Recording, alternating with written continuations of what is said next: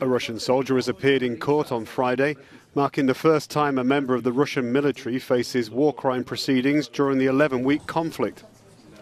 Vadim Shushumarin, a captured commander of a tank division, arrived at Kyiv's small district court wearing a grey tracksuit and handcuffs for a preliminary hearing. It is alleged that Shushumarin had been fighting in the Sumy region in northeast Ukraine when he shot a 62-year-old Ukrainian man in the head through an open car window in the northeastern village of Chupahivka during the war's first week. The crime is said to have happened a few meters from the victim's house and was committed using an AK-74 rifle. The victim's name has not been made public.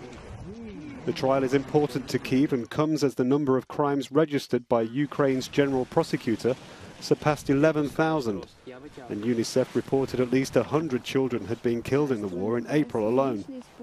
A date for the trial has been set for the 18th of May.